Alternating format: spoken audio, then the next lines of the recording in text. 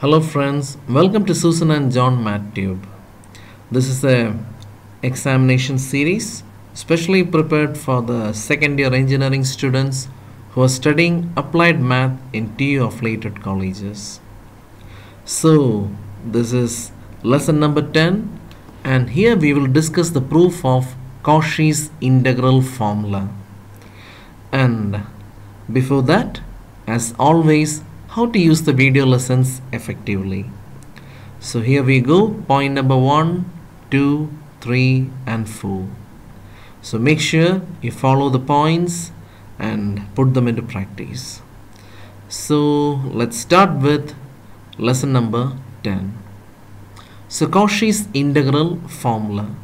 So first of all, you should be very good with Cauchy's integral theorem, that is in lesson number 9. And only after by hearting the statement of Cauchy's integral theorem, you should start Cauchy's integral formula. Okay, the statement goes like this.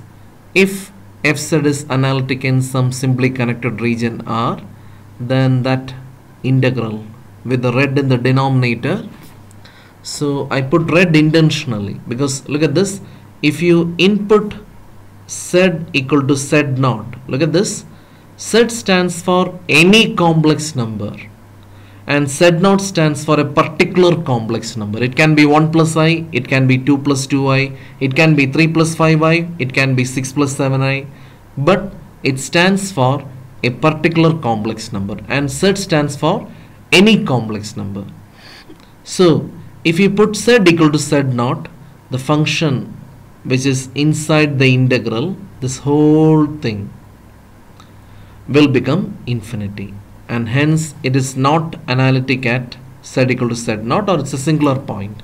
Okay, so the value of this integral is 2 pi I f of z naught. So you have to be very good with the statement. I'll put the statement on the right side of the screen so that you can check it anytime you like. So let's start with the proof.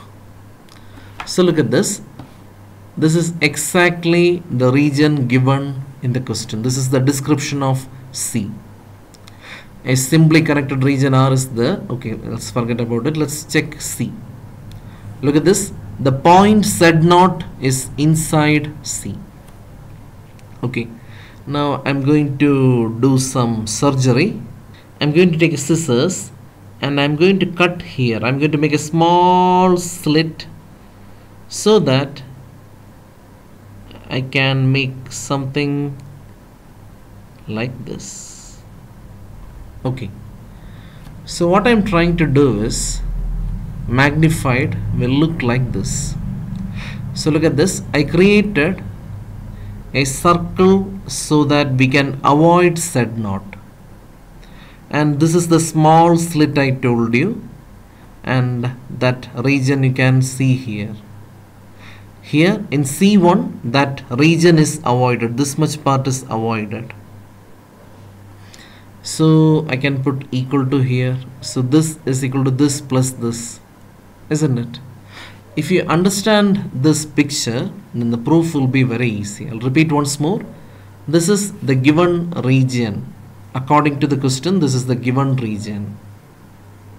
But what I did is, I just made a small slit and made a circle, and again I came out so that I'm able to avoid Z naught. The reason is Z naught will change this integrand into infinity. It's a singular point. So I created C1 in such a way that our integrand is what you call analytic. The quantity inside this integral will be analytic in C1 so that I can apply Cauchy's integral theorem. And according to Cauchy's integral theorem, if you have any analytic function, then the integral inside a closed contour. Look, I did that surgery in such a way that we still have a closed contour. Look, it's closed and the villain is gone. It's here. I hope you got the point. So z naught is inside the red region, so the red region is here, it's not here. And you have to understand one more thing. This is a circular region, right? And imagine we are avoiding only one point, and we can achieve that when the radius tends to 0. And you will notice one more thing: when the radius tends to 0, this red region becomes a perfect circle and the slit will almost disappear. Okay, if you are able to visualize these things, let's start with the proof. Okay, so I have the pictures so that you can check it once more, and I'm going to put this is equal to this plus this. Okay, so integral over C will of course be integral over C1 plus integral over C2, because integration is just addition. Instead of adding all the points here, you add all the points in region C1 and the C2. But the good news is this integral is going to disappear, it's going to vanish. The reason is Cauchy's integral theorem, because according to Cauchy's integral theorem, this function being analytic inside a closed contour, namely C1, will be 0. So we will be left with the second one.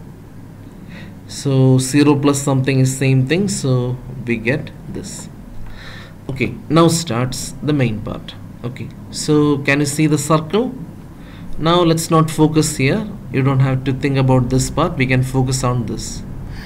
So I have magnified infinite number of times so that it looks like a circle, and I hope you're able to see Z0. And let R be the radius of this circle. R is so small, so small, so small.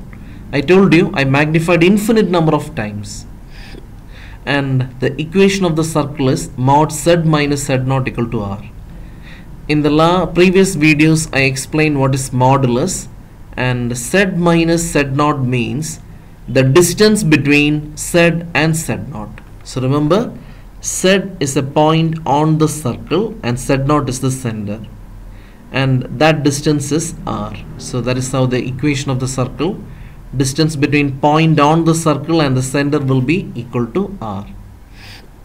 And when you remove the modulus, you will get this, because any point on the circle is R e power I theta, and then take the differential, dz will be equal to R. Okay, and now let's write it. So z equal to Z0 plus R e power I theta. I just took it to the right side, and dz will be equal to R I e power I theta d theta.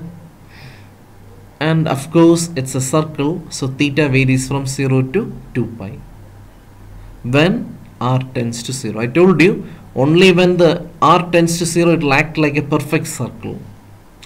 Okay, so let's just substitute. So this is our step, and this is the required integral, which is equal to this.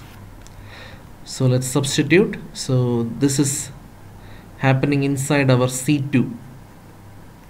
So in C2, what's the value of Z? Z0 plus R e power I theta. And okay, so let's substitute. So theta varies from 0 to 2 pi. I told it's a circle, and the value of Z, and Z minus Z0 will be R e power I theta and dz. I'm just substituting everything. But when does this happen? When R tends to 0. Actually I should have put R tends to 0 here. So when R tends to 0, this will disappear and these things will get cancelled, and there is one I that will go outside, and we get this step. And this is a constant, you can keep the constant outside, and integral d theta is theta. Well, that's it. That's really easy. So we have the proof of Cauchy's integral formula. So I'll be back with Cauchy's integral formula for higher derivatives. So as always, if you find the video useful, like, share and subscribe. And if you have any doubts, please feel free. You can put your comments on the comment box. So I'll be back. So till then, bye.